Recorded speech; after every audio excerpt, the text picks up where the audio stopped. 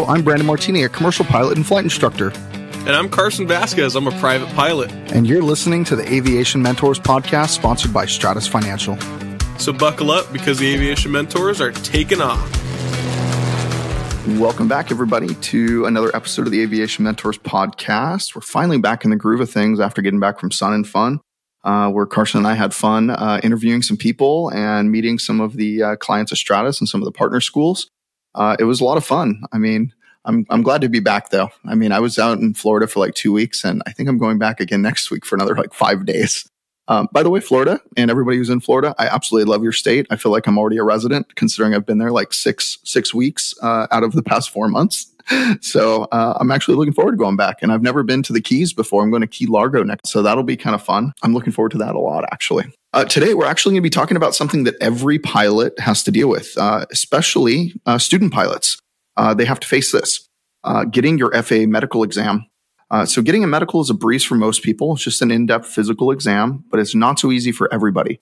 So today we're going to talk about the different types of medicals, the different type of medicals you should get, ones that are available to you after you've already had a medical, etc. So Carson, what do you think about getting medicals? I think getting a medical is something pretty routine. It's something that pilots think about every 6 months to 5 years, really. So it's not as common. It can be pretty much any other doctor's appointment. And it's also something where there's a lot of gray areas, but also strict guidelines set by the FAA. So luckily, we have you here as a CFI to talk us through it. So Brandon, what can you tell me about first, second, and third class medicals? Well, there is a first class, a second class, a third class. That's the first thing. And also there is basic med, which we'll talk about a little bit today as well. So there's first class, second class, and third class medicals, and there's also basic med. So I'm going to talk about kind of all three of those. First off, first class medical is something that typically airline pilots get, and you need those roughly 6 months to a year.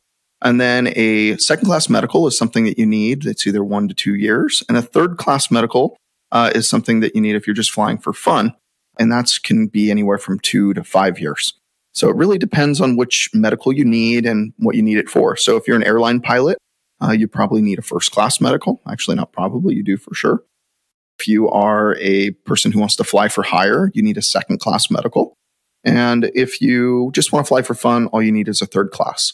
So it really kind of depends. I would say if that you're looking to be an airline pilot and you're starting flight training, just go get your first class medical immediately. That way you just know you have it. And I know Stratus Financial requires all the borrowers to have a first or second class medical prior to loan documents even being sent out. So that's how much it matters. I mean, it could really ground you or delay your career.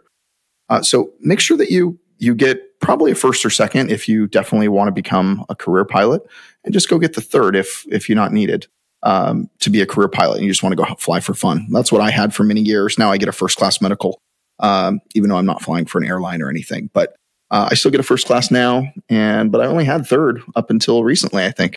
Yeah, and one thing that we tell a lot of students is, if you're going to become an airline pilot, or you think that there's some potential in the future that you're going to go and become an airline pilot or fly for hire, go for the first class right away. That should be the first medical you ever get, should be your first class medical.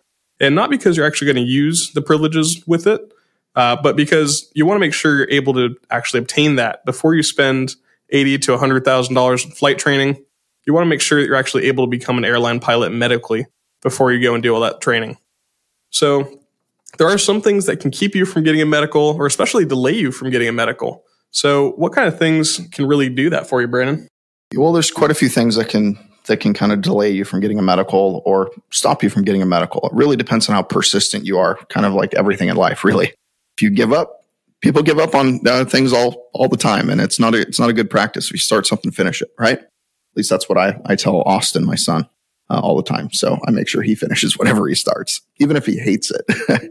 But kind of the biggest thing and kind of the most common is if you get a DUI or you've got arrested when you were a younger person or a wet reckless or something that can impair your ability to fly an airplane or drive a car, can also impact you on getting a medical certificate. And although a DUI or something like that is not necessarily a medical thing, the FAA looks at it like it is, because you could have a pattern of substance abuse or something like that. But actually, it's something that's very easily overcame. So if you want to become a airline pilot, if you have a DUI, that might be very difficult to get a job long term, just an FYI. So that could be kind of a factor that stops you from some of your dreams. So the first thing you should do is try not to get a DUI, obviously. Don't drink and drive, which is very smart. And obviously don't drink and fly. That'd be very, very smart. But if you do have one and you still want to become a pilot, you can still get one, usually. You just have to jump through a few more hoops, and it kind of depends on your blood alcohol content at the time of your arrest and all sorts of things. So I would still pursue a pilot certificate. It's a lot of fun, and you can still get one. It just takes a little bit extra time and extra money and extra effort. Also, medications. If you're on certain types of medications, and if you've ever been on an antipsychotic medication, those can really affect you, and they make you jump through a ton of hoops. So if you have ever had a history of depression or something like that where you've taken medication for it, that will delay your medical. But if you can show to the FAA that it's no longer needed, and some medicines are actually okay to be on, but if you can show that it's no longer needed and you've recovered and you're in a better place nowadays, et cetera, then you can normally get that taken care of. Another one is diabetes. And I know just in the recent few years, they started approving pilots that have diabetes before they didn't at all. So I'm really happy they are doing that for pilots who have diabetes nowadays. And the other one is color blindness. A lot of pilots are colorblind or partially colorblind. When you first get a medical, they can actually issue the medical with a night restriction on it. So you're not allowed to fly at night. But Carson, I know you've talked about some things. What's a way that you can actually get that restriction removed? So you're actually able to go to your local FSDO and go and talk to them and say, hey, I have this colorblind restriction. I'm not able to fly at night solo, but I'd like to get this restriction removed. And they're going to send one of their inspectors up with you and one of their examiners, and you're going to fly a plane together, and they're going to do ask the tower for light gun signals. And if you're able to test the light gun signals and you can see the difference between the red and green ones, then you're actually able to see the light and gun signals at night, the taxi lights, the landing lights, and the nav lights on other planes at night. So you're actually able to get that restriction removed, which is pretty cool. Yep, that's the best way to go about it, for sure. Now, I told you that you have to kind of not necessarily fight with the FAA, but work with the FAA long term to get this medical. And the way that you should go about that is you should go to AOPA. That's the Aircraft Owners and Pilots Association. They're a fantastic organization. They don't sponsor our podcast. I just like them. If anybody from that organization's listening, we'll take you on as a sponsor because we like you so much. So come on down. But really, they support student pilots immensely. The first 6-month membership with them is free as a student pilot. So go sign up for them. It's free for you right away. Go do that immediately. There's nothing to tell you you shouldn't go sign up with them. If you have any problems with a medical, you can call up AOPA and you can actually ask them for help and advice on the medical. So before you go in and get your medical and apply for it, you have to do a couple things. You have to go to a website called MedExpress. Before you get a medical, you got to fill that out with all your medical history. And after you click submit, then you have to set up a doctor's appointment with a FAA medical examiner. So make sure that if you have anything that's colorful in your medical history, then make sure you talk to AOPA before you go to the doctor, or even before you fill out the MedExpress application. I think that would be a really big one for you. So, Brandon, what happens if I actually get denied for my medical? Yeah, so a denial is rare. Like I said, most of the time it's just deferred, right? But you can be denied, so to speak. But first off, something like 98% of people who go for medical will get it if you jump through all the hoops and you spend the money that the FAA is requesting you to do. So go through all the hoops, make sure you jump through them, make sure you do what they say. The likelihood of getting denied is very low, but the likelihood of getting deferred is fairly high if you have any questionable things in your history. So make sure that you follow whatever the FAA is telling you to do over time. And it's usually every 2 to 3 months, they'll send you a letter and say, hey, I need this, or hey, I need this, so on and so forth. So just keep that in mind and keep on moving through their process. It's very unlikely that you get fully denied. There's very few people who do.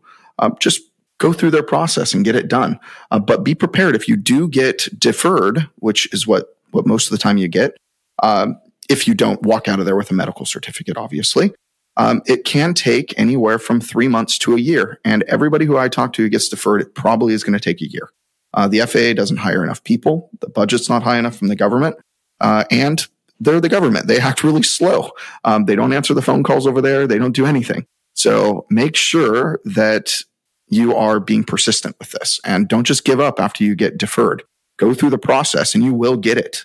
It just might delay your career by a year or something like that. But just know that it's still possible and stay excited for it because you're going to be a pilot one day and it's going to be fantastic. And I know, Carson, we've talked about first, second, and third class kind of throughout this, but you were going to talk about something else. And I think that's basic med. Carson, what is basic med? How do you use it? Who's it for? Talk to me about it because I know it's relatively new, but it is a required item on like the first section of the ACS for even private pilots. So I know it's important to the FAA. So that's why I wanted to make sure we touch on it today. And whenever I've done stage checks and end of courses and things like that, I always bring it up. And almost all the students never know enough about basic med, but it's because they're not going to be using it. And I understand it. And they're probably young kids. They're in their teens and early 20s. They're not going to be using it. So I understand the reason why they don't know it that well, but it's still in the ACS, so you need to know it. So tell us about basic med, Carson. So basic med's a pretty cool thing that FAA came up with. I think it was FAA and AOPA that kind of lobbied for it. And they brought up a solution to pilots losing their medical when they get to an older age. So the solution was basic med. And basic med is basically a third class medical, but with a bunch more restrictions on it. And the restrictions are everything from can't fly an aircraft, which has a weight of 6,000 pounds or more for takeoff weight. And you can't fly a plane with more than 6 occupants. So that includes yourself. So yourself and 5 passengers. You can fly up to 18,000 feet, but not above it. And you can't fly faster than 250 knots. But you can fly VFR or IFR with basic med. And to go and get your basic med, you have to fill out this checklist, which you can find on AOPA's website or the FAA's website. Just Google AOPA basic med, and it'll take you right to it. And the checklist is called the Basic Med FAA Comprehensive Medical Examination Checklist, the CMEC.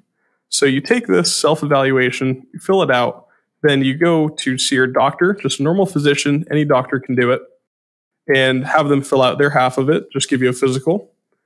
Then after going and seeing your doctor, you complete an online course, print that out as well, and then keep that plus your Basic Med form in your logbook from your CMEC, and that compiles together to make your basic med.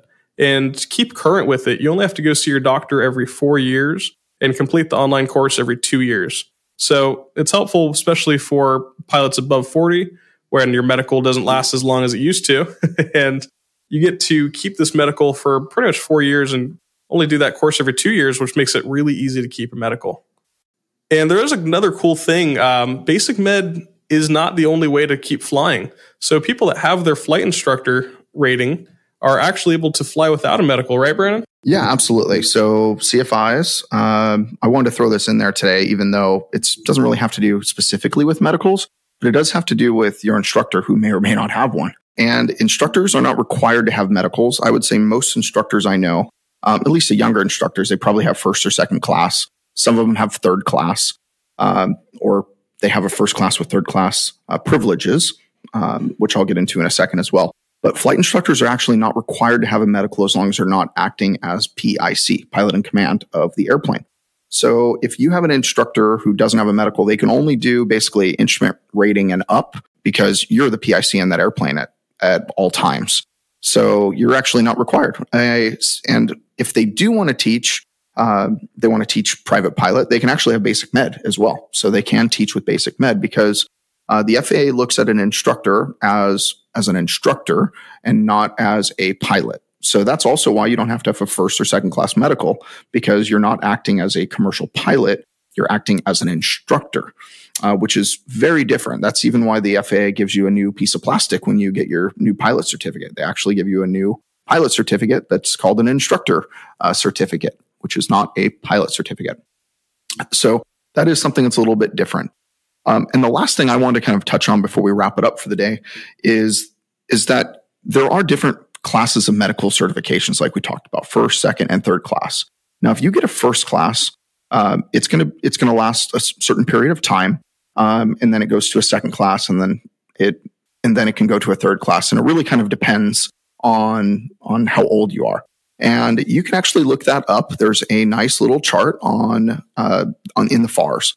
It's in 61.23 for medical certificates, requirement, duration. So if you want to know all about them without me boring you and reading each and every section, then you can kind of look it up. But most medical certificates start off as whatever class they start off, and they degrade over time. So if you're over 40, for example, you can get a first class medical. It'll be a first class for 6 months. Then it'll be a second class for 6 months. And then it'll go to a third class for the following year. And then it expires if you're over 40. And for another example, if you are under 40 and you get a first class, it'll be good for 1 year. And then it kind of goes to a second class, and then it goes to a third class for the remainder. So it kind of depends on your age and what class. But go ahead and check out 6123 and look up the medical certificates. But remember, if you do get a first class medical, it's always a first class medical for all 5 years if you're under 40, except you lose the first class privileges. So it will just turn into third class privileges. So that's always a kind of a got me or a got you on check rides. And for some reason, DPs like to mess with people on that particular question, but it's always a first class, and the privileges get reduced to third class privileges, which just means you can't fly for hire. So it's just a sticky situation on how you word it. But go ahead and look at 6123. It'll really get you into it. When I was doing my stage check with Brandon, he asked me that question. He says, what happens to your first class medical after a year? I said, it becomes a second class medical. Hand me your medical. So I handed him my medical, and he looked at it and said, oh, okay, first class medical. And then he started waving his hand in front of it. They said, it's been a year. Is it magically a second class medical? He's like, read the words. It still says first class medical. So it's still a first class medical, but with second or third class privileges after that. I remember doing that now. Yeah, I literally acted like I was a magician. I put my hand in and I waved it in front of it like I was Houdini. I was like, did it magically change? I was like, nope, because I'm not a magician. It was a fun day. I haven't done that with any students for a really long time, but I don't know. Now I kind of want to again. That was a lot of fun. And by the way, it does not turn to a second class, Carson. It turns into a third class. But I digress. So thank you everybody for listening today. We really appreciate it. I hope you learned something about medicals.